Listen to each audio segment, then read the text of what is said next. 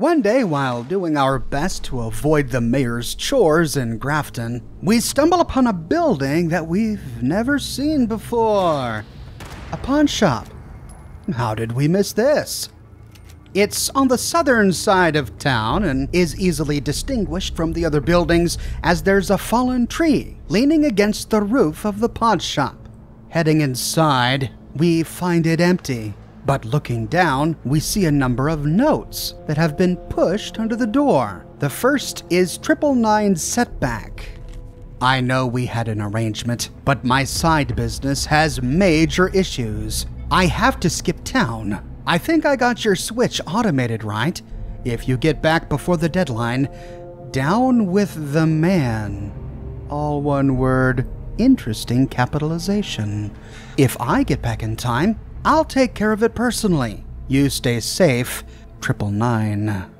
Then, lying on the floor mat nearby, is an eviction notice. Eviction notice, Grafton Discount Realty. Last and final notice. Flavia Stabo, 809 Main Street, Grafton, West Virginia. That's this pawn shop. Now we know the name of the proprietor of this establishment, Flavia Stabo. But why was she being evicted? Could she not afford to pay rent? Near to this is a third and final note. Flavia's disappearance. Dear Flavia, where are you? The pawn shop has been closed for months. You said you were going away for a while. I keep replaying your farewell dinner and the way you talked. It didn't feel right. Are you okay? Is something wrong? If you need money, I'm sure Robert can give you a loan. You know he was always sweet on you. Everyone's suffering, but you have friends and loved ones that will look after you. Please, just come back. And when you do, for God's sake, clean up. The whole building may be condemned if you don't do something about it. IF. Who is IF? So, Flavia Stabo, proprietor of the pawn shop in Grafton, closes shop and disappears for months without telling anybody. And she had some sort of strange arrangement with a person who called himself 999. What did 999 mean by down with the man? And why was it spelled so uniquely? And there's a lot of loot here. Scrap on the shelves, taxidermied heads all over the place, and horns and antlers seemingly around every corner. Against the southern wall by a map, we find a gramophone. We can activate it, and the device does start playing a record, but we don't hear any music. The map against the wall doesn't appear to be very interesting. We don't find any push pins or other markings. There is nothing of interest behind the counter, though we do find 3 fish mounted on the wall. Hopefully they're not the singing variety. Opening a door on the eastern wall leads to the pawn shop office. There is yet another set of mounted antlers, this one on the ground, and next to it, a skill level 1 locked floor safe with a variety of goods inside. Heading out and moving south, we find another door in the eastern wall, this one with 2 sets of mounted antlers against the wall with a clock above the door. There is a bird cage and a ruined display case just outside, and opening the door, we find a staircase leading up. Before going upstairs, I wanted to finish exploring down here. Back to the hallway, we find dumbbells and scrap on a shelf, and turning around, we open a door into a small workshop. Perhaps this is where Flavia restored some of her secondhand goods before putting them up for sale. Here we find a tinkerer's workbench, which is already useful. We've accumulated quite a lot of scrap, and that's it for the workshop. Heading back to the hallway, we can move south and open the final door to the bathroom. Here we find a number of posters and glowing fungus growing out of the toilet. There's a blood pack in the sink, and that's it for the bathroom. This leaves one path to explore. Heading through the doorway next to the birdcage, we can explore behind the stairs. There is a wooden crate here and just a bunch more scrap. After looting the brain fungus on the walls, we can take the stairs to the top floor. We arrive in a huge room filled with shelves covered in cardboard boxes. What a mess! The couches are covered in cardboard boxes. The holotape player also covered in boxes. The table, absolutely filthy, covered in more boxes. The kitchen counter by the sink, covered in boxes. What was Flavia doing in this room? Moving south, we see a lower recess. We'll head down there in a sec. But on this level, we find another storage room. More cardboard boxes lining every wall. Blasted out terminals, disassembled filing cabinets, and a big red power cord snaking along the floor. The room next to this one is a small bathroom, but it's essentially empty, so turning around we can head down a short staircase to explore this lower recess. The room is filled with boxes. In the corner we see a dirty mattress with a dirty blanket lying on the ground, likely where Flavia slept. There is a single chair in the middle of the room, and it stands right before a chalkboard. Materials, transport, cover-up, location, treasure. So Flavia was investigating something. This explains the cardboard boxes. It explains the dirty mattress in this room. Could it explain her sudden disappearance? We see a number of boxes on this blackboard as if they were to fit certain pieces of information. It almost looks as if we could fill this in. But fill it in with what? On the table before the blackboard, we find some detective case files and army training graduation papers. But neither of these are the clues we need. The detective case files are reused assets from Fallout 4 found in Valentine's Detective Agency, appearing as miscellaneous items that can be scrapped in our inventory, and the Army training graduation papers appear to be a miscellaneous item associated with the main quest to the game, Back to Basic in particular. It also just shows up in the miscellaneous section of our inventory and can be scrapped. So, what now? That's a big blackboard. I want to fill it in, but where do we even begin? We don't know. They don't bother to tell us. There's no miscellaneous quest, no other note lying here, nothing to point us in the right direction. Guess we just gotta figure it out. Where do we begin? Do we just piece together some story based on the clues we find here in the pawn shop? Maybe all of the horns we found for sale on the shelves downstairs have something to do with Hornwright. That's it. Maybe we find the answer by exploring the Rockhound or one of the other Hornwright places. Oh no, maybe it's that mounted fish thing we saw on the wall behind the counter. 3 fish, 3 fish sea, 3 wolf moon, 3 wolf, 3 dog, 3 dog DJ radio transmission, KMAX transmission. That's right. This is a clue that is clearly sending us to the KMAX transmission location. Wow, we've got to go there for the next clue, right? No?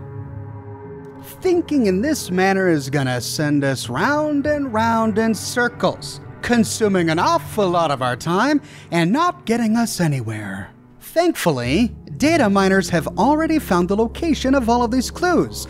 Did you know that you needed to be an expert data miner to enjoy and play Fallout 76? I didn't, but I guess it's true. Our first data mined clue sends us to the Charleston Capitol building, specifically the level 30 plus section of the Capitol building. Taking the rooftop door is the easiest way. After hacking our way through a horde of ghouls, we can look for Senator Blackwell's office to the south. After picking the door and heading inside, if we face his terminal and then turn immediately around, we find a package for Sam Blackwell lying on his shelf. After opening the package, we get 3 new notes. The Vigilant Citizen's note to Blackwell, and the Holland Chase invoices number 9021 and 9033. We'll read all of these in just a minute. Let's collect all of our clues first before we assemble and read them on the blackboard. Next, we travel to the nearby Charleston Herald. Taking the staircase all the way to the top floor, we can enter Editor Overby's office. Then, lying on a cabinet behind his desk, we find a package for Quinn Carter. Inside the package, we find the vigilant citizen's note to Carter and the way station logs. And a mole rat! Blasted thing. Now, both of these destinations, so far, make a bit of sense. We've got a lady running a pawn shop who's a bit paranoid, putting together a case. Who is she gonna talk to? Likely a journalist, and maybe a senator already known for believing conspiracy theories. Perhaps we could have figured out that we needed to visit these two locations. The next one, however, makes less sense. We find our next data mined clue at the Silva homestead in the forest. After clearing the house, if we look on the coffee table, we find a package from Madeline De Silva. Inside the package is the vigilant citizen's note to Leah De Silva and the Filcher Farm report. The next one is another one I suppose we might have been able to guess. Data mining tells us that the next clue is at Lewisburg inside the Van Low taxidermy. We came here for the Lying Low quest. We already know how much Calvin loved his conspiracies. We find the next package lying on the front counter. Package for Calvin Van Low. Inside, we find the vigilant citizen's note to Van Low, suspicious death at Harper's Ferry, suspicious death of Alicia Shea, and the suspicious death of Emmanuel Tillings. Our final data mined clue sends us to the town of Monongah. Heading east down the road into town, we can enter the first building to the left, the police station. And lying on the front desk is a package for Sheriff Darcy. Inside the package is vigilant citizen's note to Sheriff Darcy, Shanghai Sally Casino Shootout, Shanghai Sally Chapter Closed, Shanghai Sally Berkeley Springs, and Shanghai Sally Conclusions. Once we've collected all 5 packages, we can head back to the Grafton pawn shop. Running upstairs, we can race to the investigation board and add our missing evidence. One by one, each of the clues appears in the proper place. This is what Flavia was trying to piece together before she mysteriously vanished. But what was it? We'll start by reading materials. In the first one, Vigilant Citizen's Note to Blackwell. Dear Senator Blackwell, if you would permit me to say this, even though I do not know you, I recognize a like mind, someone willing to see beyond the facile truths that we are spoon-fed. Know that if you read this, I am dead, killed by agents of the U.S. government intent on keeping a conspiracy secret. As improbable as it may seem, the treasure of Appalachia is not a hoax. It is real, and people have been killed for it. Enclosed is part of my findings. Please broadcast, publish, and distribute. If the other evidence is also shared, you or someone else may put all the pieces together and achieve the final truth. Yours sincerely, a vigilant citizen. So Flavia, not wanting to name herself, sent out all of these packages under the alias a vigilant citizen. Let's see what evidence it was that she sent to Senator Blackwell. In the first, Holland Chase invoice number 9021, Holland Chase Concrete Company, 893 South Prairie Lane, Pittsburgh, Pennsylvania. Date January 19th, 2073. Delivered to Appalachia, special arrangement. Invoice description. January shipment quantity 8,100 cubic yards. 8,100? That's insane! The red notes in the margin must have been written by Flavia. Unit price, as spec'd. Note, Supervisor Baldwell must handle this personally. Client wants to extend the shipments by 3 months. And then Flavia notes, this is not going to Vault 76. They are using another supplier. 8,100 cubic yards of concrete could easily build several bunkers. What is all this concrete being used for? Well, whatever it was being used for, the buyer clearly didn't want to be identified. This entire order was being handled by Supervisor Baldwell, and only he knew where to deliver it to. Delivery under special arrangement. In the next one, Holland Chase invoice number 9033, we see much of the same thing, only this one is dated March 19th, 2073. Here we find an order for 8,300 cubic yards of concrete. Flavia's notes in the margin, do not look for Baldwell. Why? Is he dangerous? Or did she not want to get him in trouble? These are the only invoices I managed to acquire. Public records show Holland Chase won a government contract in '72, but the details of that bid are classified.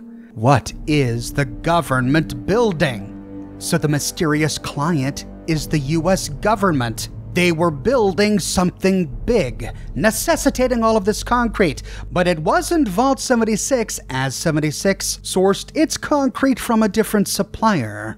Perhaps Flavia uncovered exactly what it was they were building. Moving on to the next column, transport. We can read the vigilant citizen's note to Carter. Dear Quinn Carter, I have picked these words with care, for if there is someone as doggedly committed to the truth in Appalachia, I do not know her. I am, I suppose was, one of your more ardent fans. And from here, the note repeats itself. Looks like she has boilerplate messages for all of her targets, where she only customized the intro paragraph.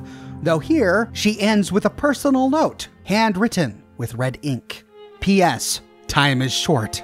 At this juncture, I only trust you. Please go to the Clarksburg Post Office and ask for P.O. Box 999. What? P.O. Box 999? We came here to the Clarksburg Post Office when I did my live stream covering the quest Cold Case. At that time, we found the post office boxes and opened each and every one of them. So now all of these are empty. There is one that has a screwdriver and a bobby pin inside and is locked with a skill level 1 lock. But as I had already opened it, there was nothing inside. Frustratingly, there is nothing here that tells us the number of any of these P.O. boxes, so we don't know which one was P.O. Box 999. However, we do find a clue while examining the Clarksburg Public Records Terminal. At the very end, we find a new option to enter the password down with the man with that unique capitalization. Password for program Dead Man Switch authenticated. Timer 0 hour reached 0. Function showtime executed. Packages loaded and post office handies armed. Packages away. Final confirmation received. All packages delivered. Command? We can try open timer 0 hour, only to learn that the timer is locked by admin and cannot be modified. Then we can try to open the function show time, but this function is also locked by the admin. Header access only. Suck it, coppers. Header ends. Finally, we can open procedure packages. Packages has 11 sub-procedures. All sub-procedures locked by admin. This tells us how Flavia delivered the packages. She thought she had solved this case, and so she left to see if her discovery was accurate. But this trip was dangerous. She could be killed. And to prevent all of the knowledge she had uncovered from dying with her, she gathered up all of the clues from her investigation board, packaged them in 5 different envelopes, and then took them here to the Clarksburg Post Office and put them in box 999. But she didn't want to give this information to all of these people unless it was absolutely necessary. This was her last resort. And so she worked with a friend to set up an automated program on this computer which they called a switch. If this friend or Flavia didn't return to the Clarksburg Post Office before a specific time, the switch would flip. The specific time was 0 hour. The switch was showtime. And once the switch was flipped, 11 armed Protectron postal couriers were dispatched to deliver the contents of P.O. Box 999 to the designated recipients. The question we have now is what happened to the other 6 postal courier Protectrons? After all, we've only found 5 packages so far, and yet the terminal said that there were 11. We're missing 6. Perhaps we'll find them later. Flavia never came back. Her associate, as we read, had to skip town. No one made it back to the Clarksburg post office before the 0 hour. And so the switch was flipped. Back at the pawn shop and still under transport, we can read the next clue, the way station logs. Morgantown Way Station. Daily auto ticket logs. Number 1, 2:17 in the morning. An overage of £29,120. Fine, $31,000. Status, admin override. The next day, at 2:26 in the morning, it records an overage of £28,830, generating a fine of $30,000. But again, this one was dismissed with an admin override. The next day, at 3:03 in the morning, it read an overage of £35,110, generating a fine of $42,000. This one also dismissed with an admin override. These 3 stand out as suspicious, but the rest appear to be innocuous. Number 4 happened at 11:01 in the morning. The overage was only £1,010, generating a $10,000 fine, and it was paid in full. On the next day, at 2:01 in the afternoon, it registers an overage of only £3, which also generated a fine of $10,000. Holy cow. All right, looks like the Morgantown Way Station had a base default fine of $10,000 for any overage. That's crazy. This one was sent to collections. And the next one, at 7:08 in the evening, it recorded an overage of only £831. Again, a $10,000 fine. This was paid by an account already on file. And the final one, at 9:13 at night, it recorded an overage of £303, again generating a $10,000 fine. The police were called, but it was then paid in full. So all of these appear to be fines to everyday citizens, hauling goods, hauling machinery, going about their daily lives. But those top 3 were exceptional. Huge overages, generating a ton of money, and all 3 were dismissed by an admin override. And Flavia noticed the same thing. At the very bottom, she wrote with her hand, late night shipments of extreme amount of goods? Waived fines? I interviewed the sole attendant at the way station, and he didn't even know there was an admin. Someone very connected is trying to make this go away. Could this be a record of all of the concrete the government was having delivered? There is a photograph associated with this way station log, but we can't examine it. The only way to see it is to hop into photo mode. It was taken at 2:30 in the morning, roundabouts the same time as all of those other overweight deliveries, and it appears to be a delivery truck turning off the road. It only has 2 shipping crates on its bed. What could be inside that weighs 35,000 pounds? Next, we move on to cover-up. We begin with the vigilant citizen's note to Van Lowe. Dear Calvin Van Lowe, to be frank, I hesitate to send this to you, but I am desperate, and from what I've heard, you and your friends are relentless about digging into the truth despite what society may say. I beg you to hear me out. And then she repeats herself, so we can move on to the suspicious deaths overview. Number 1. The work foreman was Antonio Childs, one of the more capable and respected builders in the area. He quit his job at Sunnyfield Construction 2 years ago, then he went away for weeks at a time, and came back with a great deal of cash. His new house is one of the biggest in Harper's Ferry. The neighbors had a host of suspicions about him. Was he a bank robber? A cat burglar? His closest friend and drinking companion said Antonio confided he found a nice, cushy government contract, and he was skimming some money on the side. Number 2. Mr. Tillings was killed 3 days after my interview with him when a truck smashed into the way station where he worked. The driver of the truck has been identified as Mr. John Doe. Mr. Doe claims to have lost control of the vehicle, but managed to bail out just before the impact. After being held for observation at Morgantown General, Mr. Doe was discharged. There is no subsequent record of his stay. Whatever additional evidence Mr. Tillings was going to provide is now lost.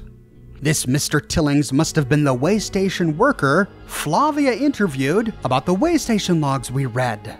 Number 3. I talked with Paige Rockwell, and she said the timing of Mrs. Shea's death was suspicious.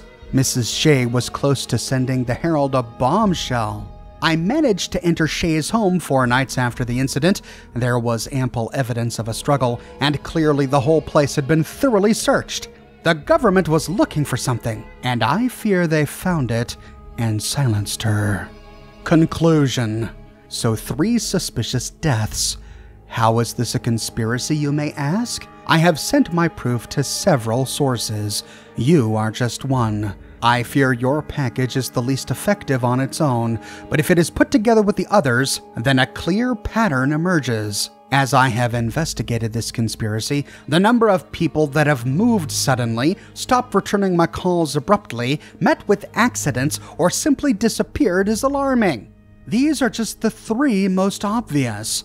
Mr. Van Lowe, please share this with anyone willing to believe. So 3 of the people that Flavia had talked with while collecting all of the evidence on this board are dead. We read what the way station worker had to say already. Perhaps the other 2 will appear later. This one also came with a photograph, but the photograph isn't very interesting. It's just a skeletonized body leaning against a tree. Beneath this, we find 3 more items. First, the suspicious death at Harper's Ferry. This is the contractor with the cushy government contract. Man's skull fractured and robbery near Harper's Ferry train yard by Luke Hogan. A 42-year-old foreman was fatally injured when a group of 3 men attacked and robbed him by the Harper's Ferry train yard last night, authorities said. The police responded at 1:32 a.m. to an anonymous call and discovered that the victim was already dead. Detectives determined he was jumped from behind and was hit repeatedly with a large blunt object. This is the first incident of its kind since the curfew was lifted after the Clay riot last Thursday. There is no word from the mayor if the curfew will be reenacted. So a foreman lands a cushy government job, but then begins skimming from the top, starts bragging about it to his friends, and then he dies.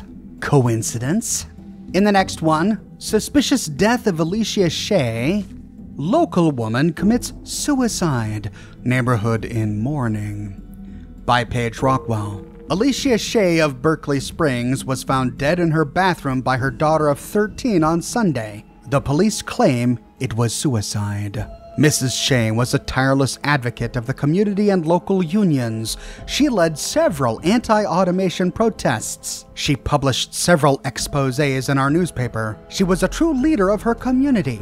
The mood in Berkeley Springs is one of anguish and outrage. One anonymous neighbor said, Alicia was done in. Last night, several homes were broken in. You could hear yelling. When the investigator was asked about the evidence, he said that the case was closed. It's suicide, plain and simple. A protest leader and union supporter commits suicide in her bathroom? Doesn't sit right with me. And in the final one, suspicious death of Emmanuel Tillings. Obituaries. Emmanuel Tillings, Morgantown. The wife and children of Emmanuel Tillings express profound sorrow at the passing of their beloved husband and father. A tireless government worker, he always had a friendly smile to all truckers passing through Morgantown. Though the way station has now been closed, we are collecting donations to erect a small monument for him at the site. He will be missed. Moving on to location, we can start with Vigilant Citizen's note to Leah De Silva. Madeline, send this directly to Leah. Don't get involved.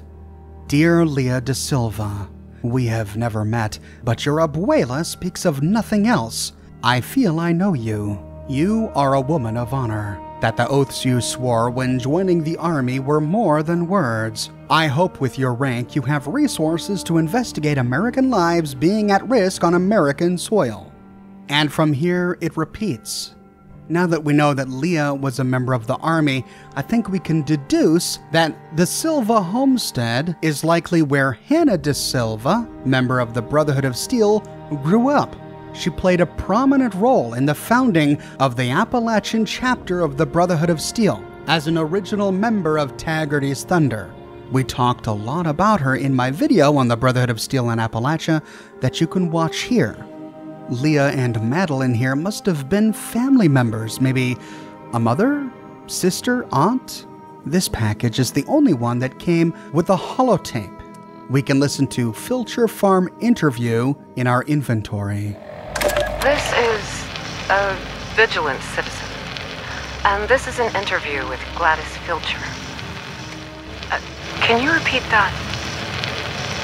So those soldiers, they drove onto my land and started fencing off the north part of my farm 2 years back. Well, I ain't one to take that line down. After making a ruckus, their captain came by, said it was for my own safety, that there were dangerous levels of radiation over there. Did they say what caused it? They wouldn't say word one. Before I could carry on too much, this man in a black suit comes over, says it's eminent domain, and he gives me this check with more zeros in it than I've ever seen. And did you take it? Damn right I did. These are hard times. Everyone else I know took the deal too.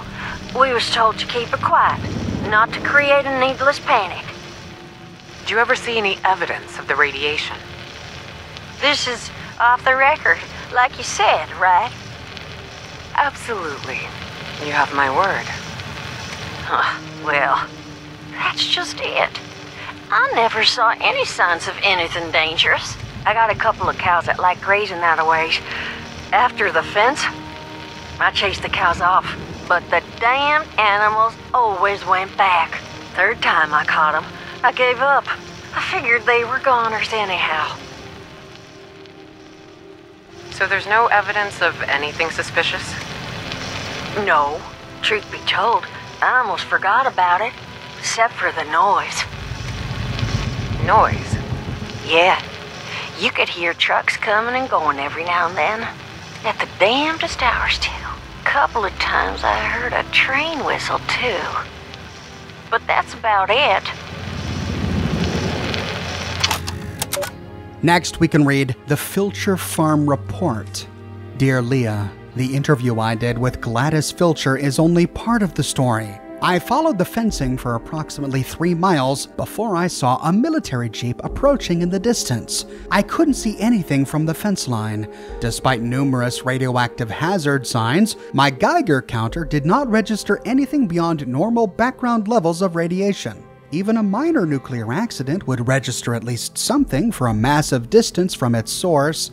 The upshot is that there clearly was no radioactive accident in that vicinity. So what was the military doing there? Why was so much land being cordoned off?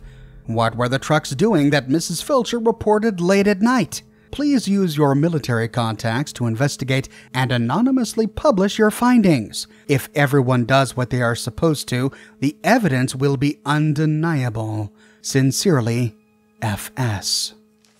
Because she already felt like she knew Leah through her relationship with Leah's abuela, she didn't sign it a vigilant citizen, she signed it F.S. Flavia Stabo. This is our clearest indication yet that the owner of this pawn shop, the woman who worked here, is the same person who put together all of these clues and used the automated switch inside the Clarksburg post office to send all of these packages around Appalachia. There is a picture here as well. And it doesn't tell us anything we don't already know. It's a picture of fenced-off land with a radioactive sign on it, which was a red herring. as Flavia proved there was no radioactivity in the area. Next, we can move on to treasure. In Vigilant Citizen's note to Sheriff Darcy, "Dear Sheriff Scott Darcy, I have followed your career with interest. You broke several notable cases in Charleston, and even when facing disciplinary hearings, you stood up for the truth. I hesitate to send you into harm's way again, but this is bigger than both of us." And here she repeats herself again. Moving down, we can read Shanghai Sally Conclusions.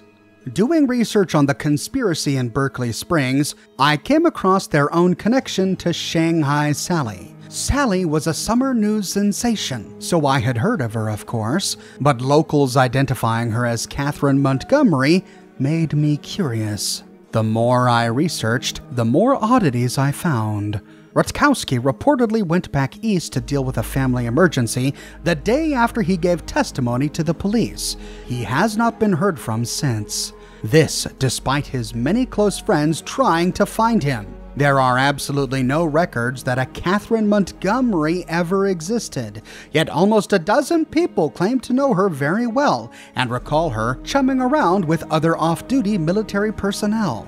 Several other soldiers, regulars of bars and houses of ill repute, went missing around the same time frame. Two of the Ultralux mobsters look very similar to those missing soldiers. But given the number of bullet wounds on the face and bodies, it's hard to make a positive ID.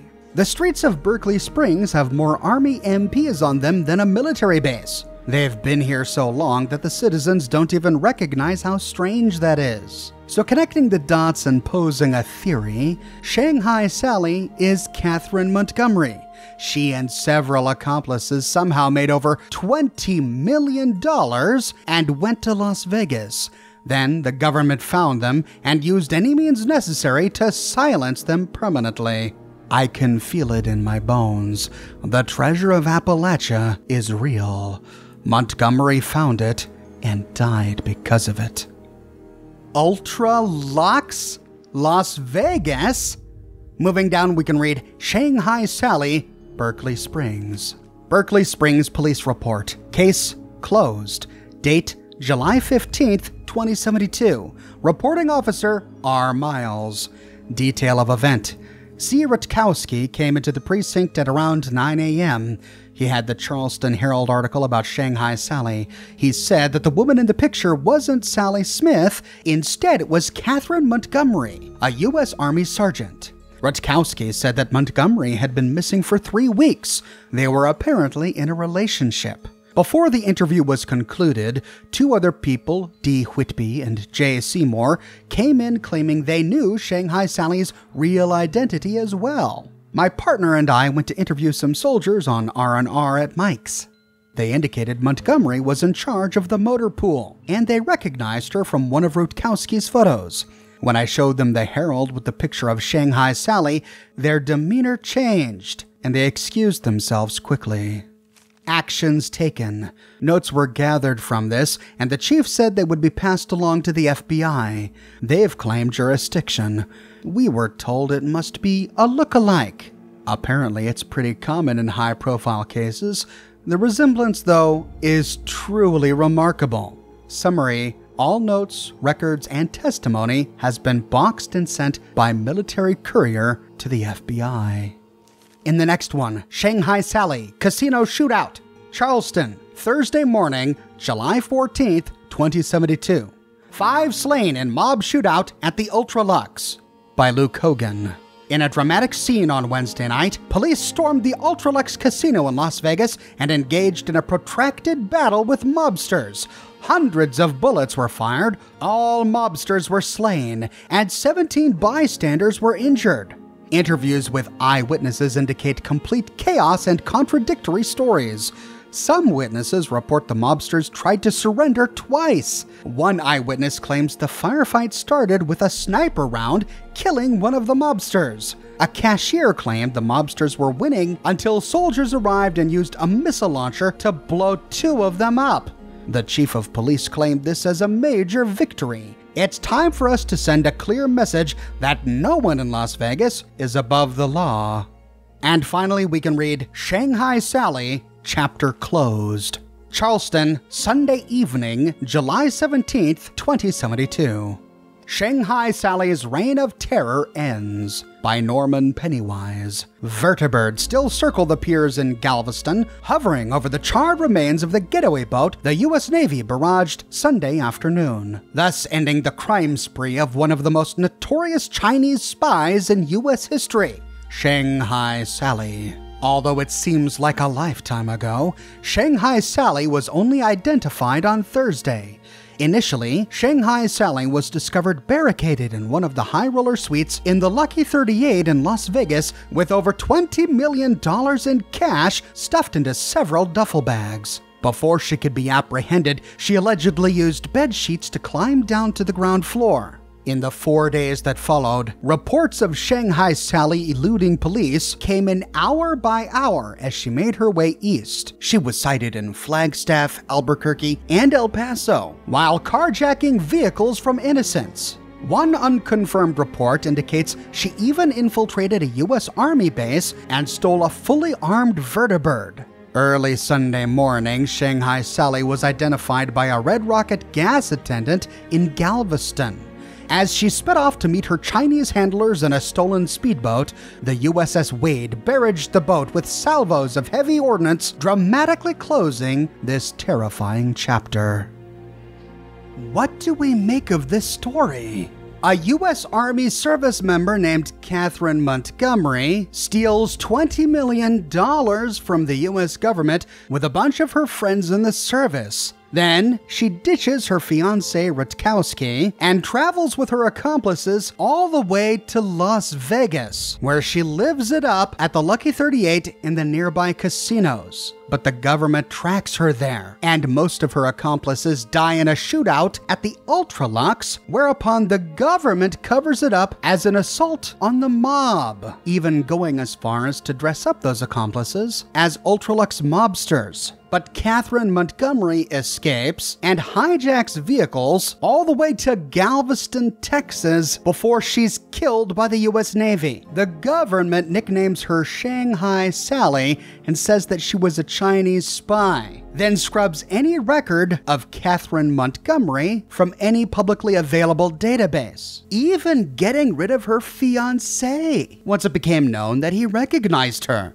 Why would they do this over $20 million? What does this $20 million have to do with the concrete shipments, the strange construction taking place near Filcher Farm? How are these related? $20 million isn't exactly a lot of money in the Fallout universe, as demonstrated by the ridiculous way station fines. It might have been a lot of money to Catherine Montgomery, but to the United States government? To stage a shootout in Las Vegas, get the U.S. Navy involved, and then initiate this massive cover-up? They probably spent more than $20 million on the munitions used against her. And how did she get her hands on the money? Does it have something to do with her being in charge of the motor pool? But how would that job grant her access to $20 million? I think there's more to this story. I don't think the money can really explain it. It certainly doesn't explain the government's extreme response. I took a couple steps back to take a screenshot of the investigation board, but as I crouched down, I discovered that this light is a black light. Flipping the switch.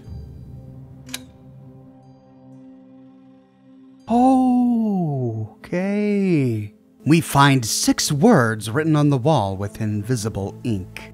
Gasman, Spelunker, Teach, The Meat, Halo, and Cryptid. Beneath the words is a corkboard. And then we remember the terminal at the Clarksburg post office said that the Protectrons had delivered 11 packages, and so far we've only found 5. We are missing 6, but on this wall are 6 words. These 6 words must be clues that lead to the final 6 packages that Flavia delivered. And it looks like we can organize these new clues on this corkboard. Thankfully, this time they actually give us some clues, though even these clues just aren't very good. The first one is a decent clue. Gasman. Gasman. Well, what does that conjure up? Conjures up a gas station. So, Red Rocket. But which Red Rocket? There are, after all, many of them. We can go with the biggest Red Rocket. Heading to the Red Rocket Mega Stop, if we move to the smaller shop in the southeastern section of the Mega Shop, we find a mysterious map fragment, Barry, located on one of the countertops by a radio. Inside this package is an unmarked map fragment. It has a small note attached. Urgent. Barry, take this to my shop. Find all of the pieces. F.S. Flavia Stabo. Great, 1 down, 5 to go. Next, Spelunker. Oh, another easy one, Spelunker. Cave spelunking. Which cave? Well, probably the Uncanny Caverns. Sure enough, heading to the Uncanny Caverns, if we head through the gift shop, on the front desk, near to the radio, we find mysterious map fragment, Constance. After looting it, we get the same pop-up message, only this time instead of being addressed to Barry, it's addressed to Constance. Next is Teach. Oh God, well, what could she have meant by teach? Teacher? Where do children go to be taught? A school, okay, so we'll find this at a school, but which school? Well, if you guessed Watauga High, you'll sadly be spending many frustrated hours searching in vain. The correct answer is the Morgantown High School. We find the next package on the second floor of the Morgantown High School on a desk in one of the classrooms. It's the classroom with the Halloween decorations on the wall and the partially broken floor. Here we find mysterious map fragment, Wren. The next clue is the meat. Another awful, awful clue. Remember, Flavia wrote this before the war, so we can't consider anything in Appalachia that would have appeared after it, so the meat won't have anything to do with the Gormans Raiders or Toxic Larry's Meat and Go, which I'm presuming was a post-war meat-selling shack. After all, who would name their business Toxic Larry's before the war? At any rate, what we're looking for is a restaurant. A restaurant serves the meat. And the correct restaurant is the General's Steakhouse. If we go through the front door and then round the corner to pass through the door to the General's Dining Hall, we find the next package on the countertop near to the register. This is mysterious map fragment, Finn. Next is Halo. Now, if this clue made you think about what may or may not be hanging from the corner of your girlfriend's four-post bed, then you're clearly old.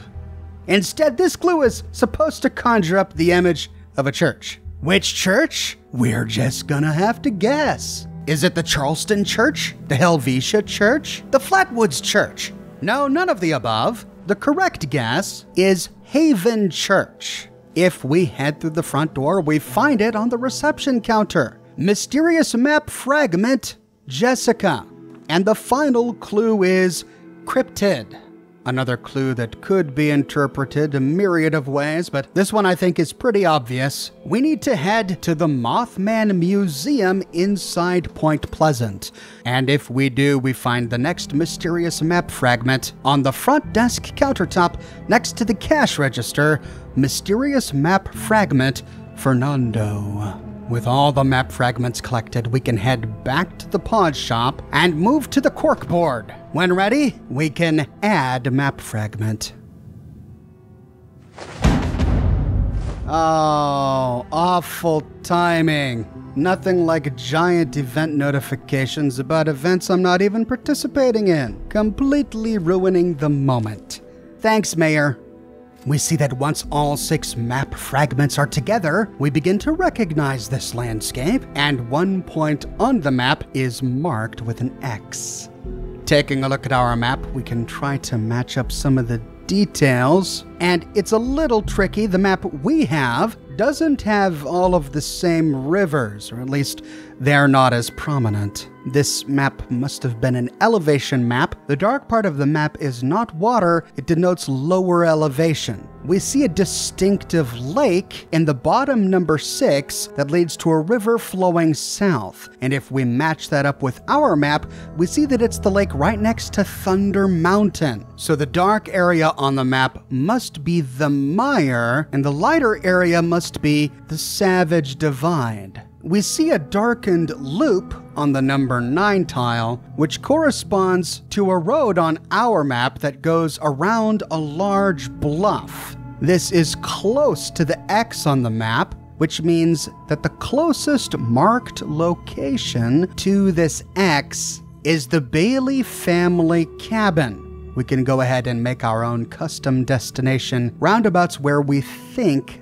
that X is. Fast traveling to the Bailey family cabin, we can head northeast towards our custom destination, and we find that our destination ends right at the edge of a mountain. We find ourselves amongst a pile of flattened rocks. It's just a matter of running around here to see if we can find anything of interest, because there's no beeping sound to follow, no quest marker to follow, no other indication aside from that map, which we can't pick up and take with us, which we have to leave back at the pawn shop.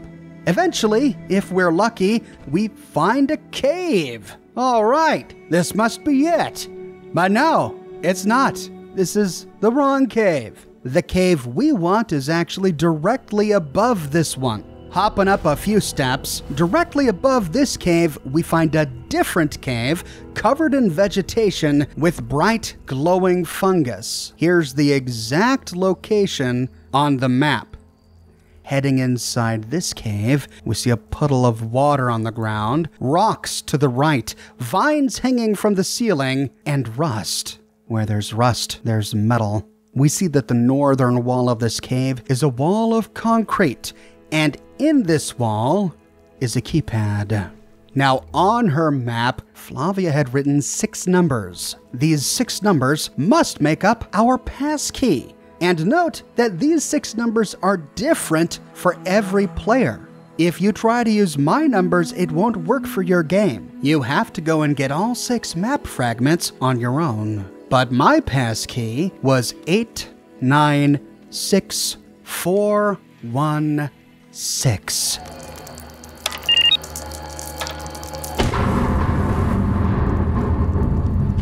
A door slides open. We find a force field grid that was red, but with the passkey in hand, it turns blue.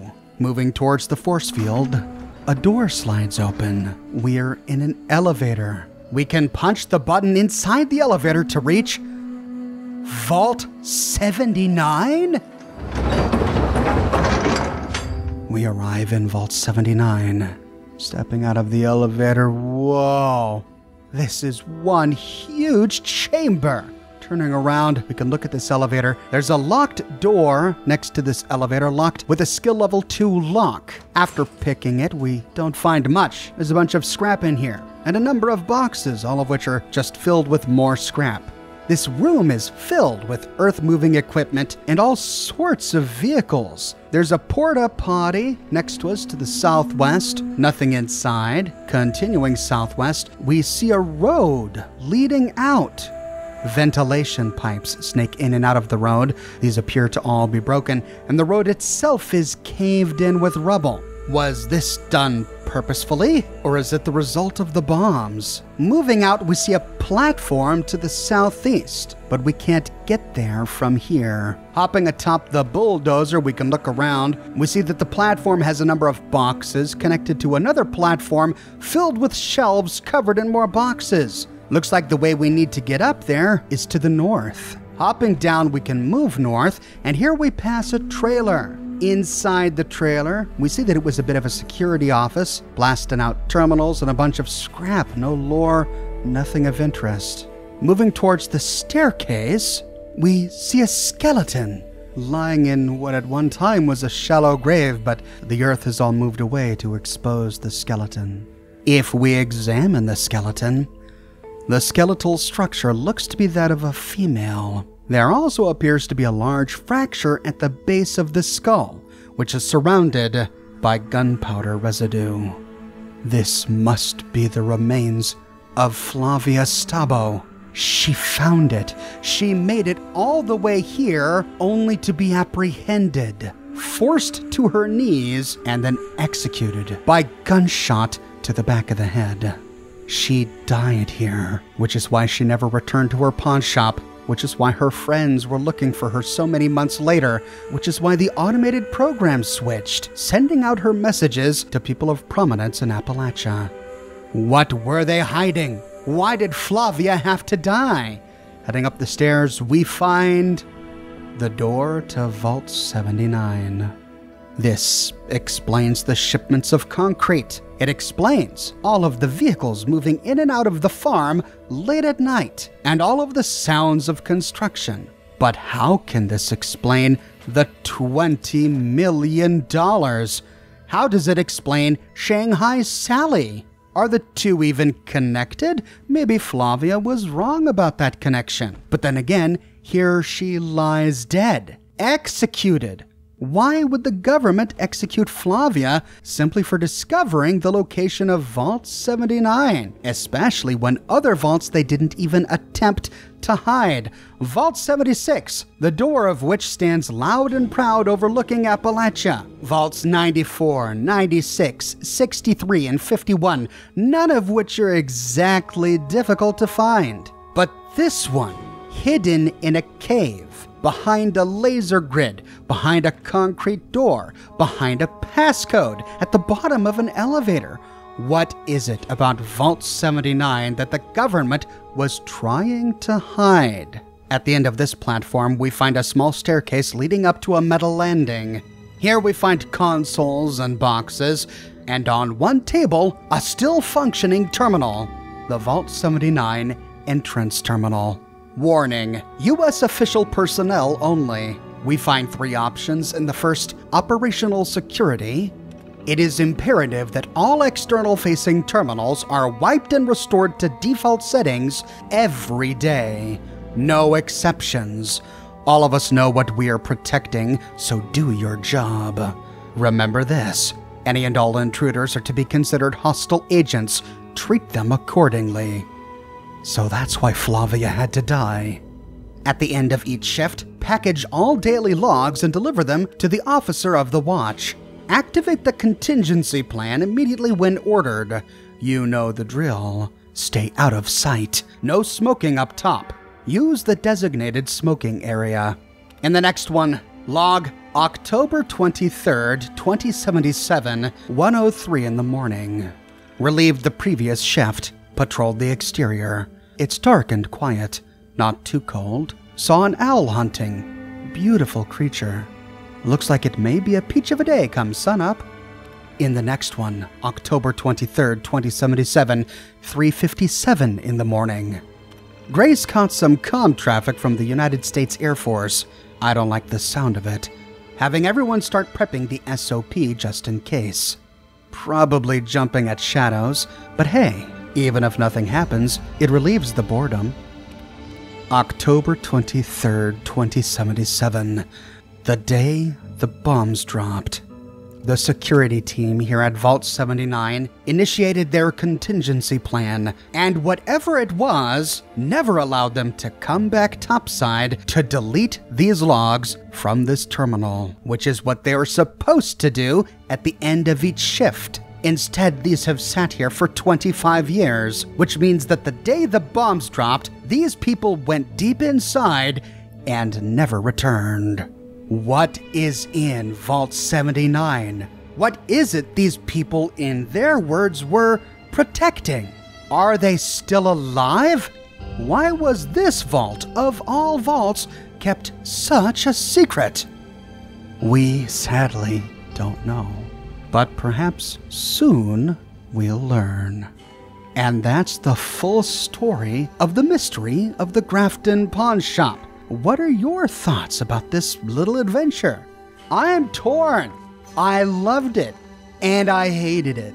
I loved all of the effort that went into each and every note. I loved the mystery, the intrigue, the corruption, the conspiracy. I hated the way we had to find it and assemble it. I don't know why Bethesda is doing this with a lot of their new content for Fallout 76. No quests, no miscellaneous quests, no quest markers, no map markers, not even notes and holotapes left behind to nudge us in the right direction. One could argue that the way we find this content is the way we would find this content in the world. And you're right. Flavia is not going to go around leaving clues as to where she sent her packages. So this is more realistic. That is a fair point. But it's also supposed to be a game, and I can't imagine a player being anything but infinitely frustrated to walk into the pawn shop, to see the investigation board and how empty it is, and to realize that there's evidence out there that we can collect to fill this up to tell the story, but aside from data mining or stumbling upon the data other people have mined, we're just not going to find this stuff but by chance. That's annoying. And that's got to change. Still, the story itself is really fun. The mystery and detective work is part of why I like playing this game. I am now adequately pumped up to find out what's inside Vault 79. I just hope it's not a raid dungeon. But those are just my thoughts, ladies and gentlemen. What have you got to think? Let me know in the comments section below. I publish many Fallout videos each and every week here on my channel, so if you don't want to miss my next episode, be sure to subscribe and to click that bell notification button. If you have and you still feel like you're missing out on YouTube notifications, consider following me on Twitter at Oxhorn. I update Twitter manually with every new piece of content that I publish. I've got a shirt in the shop. Enclave. Declare your support for the Enclave and everything they stand for with this brand new design that comes on shirts in a variety of men's, women's, and children's sizes. You can find it on other products as well, like smartphone cases, pillows, posters, mugs, stickers, prints, etc. So if interested, you can find a link to my shop in the description below, or you can click here. If you like what I do and you want to support me in a more personal way, consider becoming a patron on Patreon or a member here on YouTube. But more than anything, I'm just so glad you're here watching this video with me today. Thank you so much for watching, and I'll see you soon with more brand new videos.